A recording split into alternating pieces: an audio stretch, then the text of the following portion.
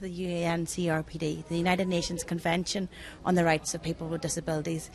There's a lot that we can maybe share on how to actually support that employment and stuff. So what we're trying to do is to talk about this job coaching role. Sit down and talk to the consumers, about all of their circumstances, and then also for the job coach to have a very good understanding of the environment in which they will be working. So it'll be basically around those, and also the job coach will be able to be an advocate between somebody safe between for the employee and the employer as well. So this is a model that we're bringing, and I believe it is fresh in Belize as well too. It's a clear distinction between learning disability and mental health. Everybody has mental health.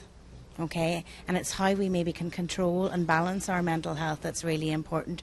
One of the things that we're trying to do for those consumers with mental health difficulties is to enable them to support and have good mental health within the workplace.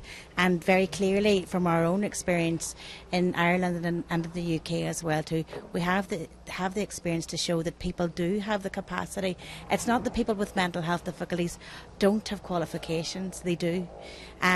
And they do have skills and qualities that they can bring to the work environment. However, what we are trying to control for some people as well too is maybe the stresses and pressures of the work environment, is maybe the rate of output at some times as well too, because they might need to take care of their own mental health as well too. So it is about a protection.